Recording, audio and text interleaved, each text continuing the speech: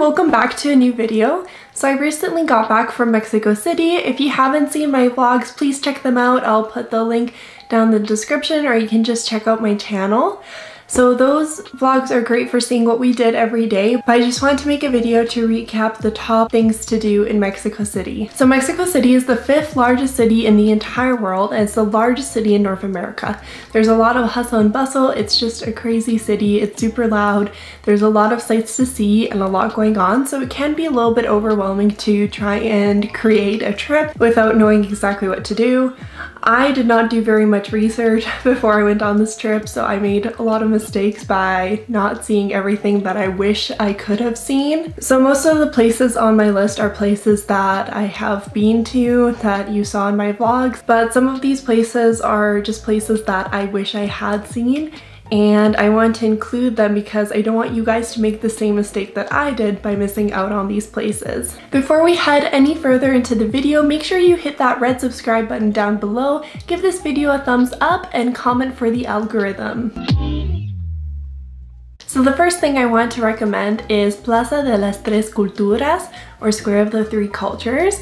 And it's called Square of the Three Cultures because it has the remains of the Aztec buildings, it's got the modern buildings all around it, and it has a European church. So there's the three cultures there. It's just a very cool thing to see because you have the remnants of the Aztec civilization, which are thousands and thousands of years old, within the constructs of Mexico City. The next place that I want to recommend is called Zocalo. It's the main square. And it's a huge plaza. It's the main plaza in the entire city, and the cool thing about this site is it's actually the site of the original Aztec city, Tenochtitlan. Lots of city events are still held here. Also, the Palacio Nacional, the presidential palace, is located there. Just so you know, you do need a piece of ID to access the inside of the museum. We didn't actually go see the inside of the museum, but I kind of wish we had since we were already there. Something that you have in the same area as well is the Metropolitan Cathedral. It's free to enter. There's a lot of people that come to visit it as like a pilgrimage. It's a very beautiful church. Next is the Bosque de Chapultepec, and this is a large park. A great way to explore this area is just by walking, which is what we did. You could also rent a bike. They have throughout Mexico City, they have this network of bicycle rentals that you can get, which are called EcoBici, and there's an app for it as well. So if you're interested in that, make sure you download the app and you can check it out. It's also a great way to explore just Mexico City in general. And the cool thing about Bosque de Chapultepec is it's the largest park in North America. It's actually even bigger than New York City, which I didn't realize. And there's a few things to do in Bosque de Chapultepec other than just walking around and enjoying the sights of the park. So the first thing is there's a zoo within the park, and this zoo is free to enter. It's definitely not the most amazing zoo I've ever seen. I'm from Calgary, and if you've been to our zoo is pretty good. We have a lot of different animals. So the one in Mexico City was a bit underwhelming. I think the only thing we really saw that was interesting was a panda, and I think they have pandas in most museums now. So I definitely wouldn't go there just for the zoo, but if you're already there and you just want another place to walk around in, then it's a good idea. Finally, if you're in this park, I recommend seeing the Chapultepec Castle. This is another thing that I really wish we had seen. Again, I didn't really do my research and I kind of missed out on this, but it's actually the only palace in North America where actual royalty has lived, which is pretty cool. And from the pictures I've seen, it just looks like a great Instagram spot and a great spot for some photos as well. The one thing to know about Bosque de Chapultepec is don't come on Mondays because the park is actually closed. Moving on, the next place I would recommend seeing is the Museo Nacional de Antropología, and this is the National Museum of Anthropology. This is a museum I highly recommend visiting. It's one of my favorite museums that I've ever been to. It's very interesting. It's very well laid out. They give you a map, and there's a specific route that you take to follow the museum in order chronologically. So it tells the story of human evolution as well as the development of different Mexican cultures and the modern indigenous groups and their culture that's still around today. There's also a really big fountain that's great for photos. While we were there were a lot of people that were ducking into the fountain. You're not actually allowed to do that. Their guards would definitely blow their whistle. But hey, if you want like a quick fun photo, they're probably not going to do anything, so that might be fun too. This museum definitely caters to tourists. The staff there all speak English. There's lots of exhibit descriptions that are in English as well. And one thing that I didn't know about this museum is that there is actually a point at the entrance that's the starting point for a guided tour in English. So this tour takes place 4 times per day, except for Sundays.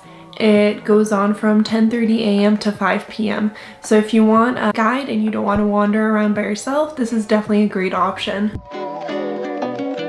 Next we have the Pyramids of Teotihuacan, and this is actually a UNESCO World Heritage Site. It's another one of my favorite things that I saw while I was in Mexico City. There's a few different ways to go see them. One, you can take a bus and you can go up by yourself. I thought that was a little bit too complicated, and what I wanted to do was just go with a group. So that's what we did.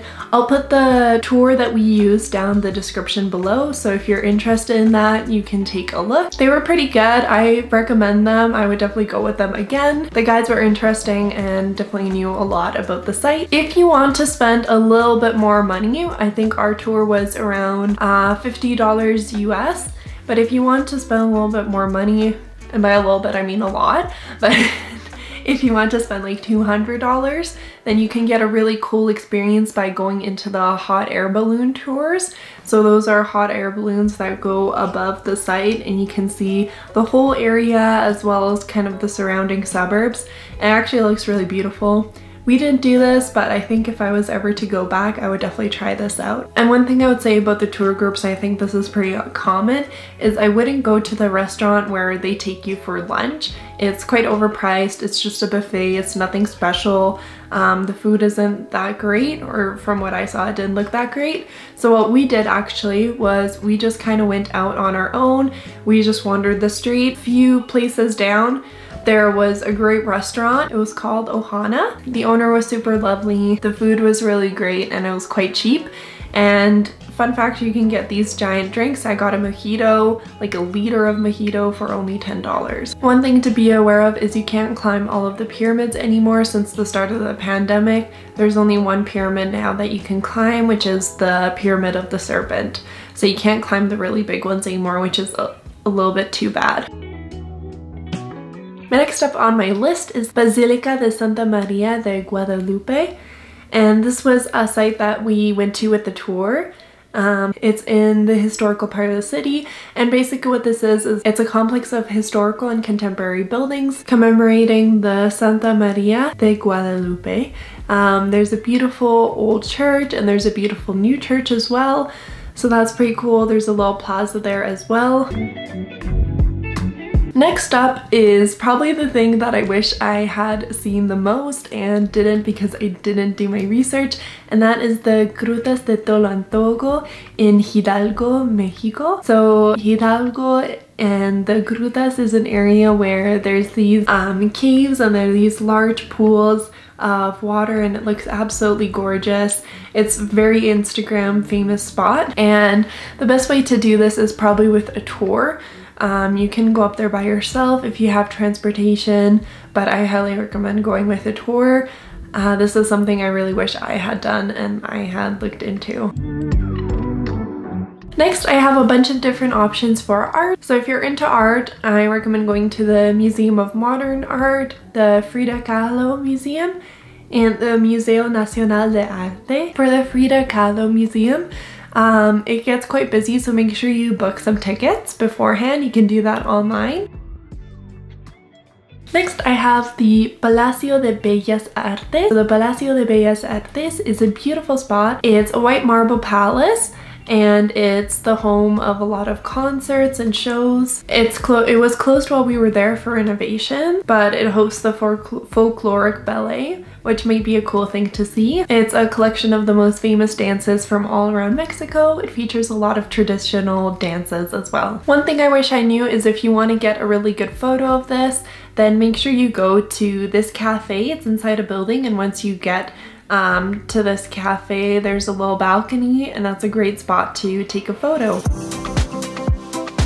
Casa de los Azulejos, or the House of the Tiles. This is in the historic district, so it's close by to Palacio de Bellas Artes. It's a Baroque palace that's now home to a restaurant, and it's a really great spot for photos. The Torre Latinoamerica skyscraper is a few blocks away from the Palacio de Bellas Artes. We just saw this one, we didn't go up, but if you want to get a really nice view of the city, this is a great place to go. You do have to buy tickets, but it gives you a really nice view of the whole skyline. Another place on my list that I really wish I had seen was Xochimilco, and this means the place where the flowers grow. So most of the water in Mexico City was slowly drained away by the Spanish, but Xochimilco remained untouched. Now it's a network of waterways where there's colorful gondolas that you can get a ride on. It's a really great Instagram spot, and it's a UNESCO World Heritage Site. Ángel de la Independencia. So this is a monument to the Mexican independence. We just saw this place during the day. It's a great spot for photos. Lots of people come from all over Mexico to take a photo here. And one thing I wish that we had known is it's actually lit up at night, so it's a great spot for photography at night. So the Palacio Postal is just a really great spot for Instagram photos that I kind of wish I knew about, just because we love to get those great Instagram photos. So the Mercado de Artesanías Ciudadela is a great spot for just finding handmade goods. It's a local handicraft fair that's just a great spot for souvenirs. So if you're into that, I would highly recommend going there. Even if you're not, it's a great spot to just check it out and see all the different vendors and things that they're selling. And you can see a lot of the Mexican culture there as well. So that's it for this video. Thank you so much for watching till the end. If you are going to Mexico City or you have been, comment down below what you want to see or your favorite thing that you have seen. Make sure you give this video a thumbs up if you liked it. And if you haven't already, hit that red subscribe button down below. I'm going to be posting some more content on Mexico City and some more travel content in general, as well as some general lifestyle things. Thank you. Bye.